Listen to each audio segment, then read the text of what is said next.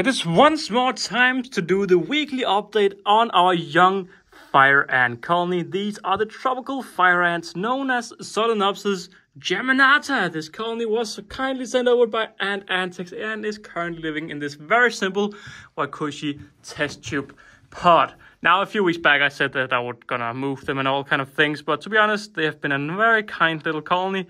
And this is update week 6. So I have now been keeping them for 6 weeks. And if we look in here, we do have an insane amount of brood. You can see we have a massive amount of larvae. We even have some small eggs as well. And I mean, the funny thing is still, I feel like there's less and less workers. Of course, we do have a worker out here in the outwell. We may also have someone in there eating a little bit of the roach head. But generally, it seems the colony is still losing members more than they are growing. But of course, this is only for the time being because all of these will eventually hatch and we'll get a lot more ant babies. Now again, this is one of those updates where there isn't much to talk about, except for how pretty this queen still is. Oh, we actually do have a little bit of a dilemma because the water right here is actually running out. So my plan was to actually move them into a gypsum nest, a small Wakooshi gypsum nest or a medium, but that is way too soon. So now I'm thinking a little bit of giving them a small Venus. I do think I have a small Venus out there, which is pretty much this setup right here, just with 2 test tubes. And I'm able to actually put a little bit of, I mean, I can put escape prevention here, but it's not the easiest and I don't think it will work too well.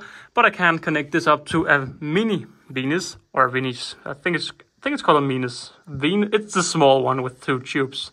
I don't know if this is actually a small tube or not. But that's my problem. If it's a big tube, I'm gonna use the regular Venus with 3 test tubes. But if you look right here, the colony is beautiful as ever. We have a bunch of eggs and a bunch of larvae, and we do also have quite a few pupae. So we are at a stage right here that I would like to say that in week 8, so this is week 6, but in week 8, I think we're gonna have some quite a lot bigger problems because that's when the colony will pretty much explode quite a bit, depending on how quick they grow. Of course, I don't know the exact size and time, but yeah, I guess we'll show it really well with all of these weekly updates. What was I gonna say? Yeah, I'm still keeping them at 25 degrees, 24 to 25, and I'm feeding them every second day. Of course, all of my colonies are being mite treated at the moment, so I'm putting in food. The next day I'm taking the food out. Now I did feed them yesterday, but I just didn't get the roach head out. But yeah, it was a little bit of a chaotic one today because I also gave them sugar, but they will get new food tomorrow. And it's of course frozen food now. Before I fed them freshly killed roaches, but now it's frozen. So I don't know how much it will affect them. Only time will tell. It may just be better for them as well. We will see in the future. But yeah, this queen is just magnificent.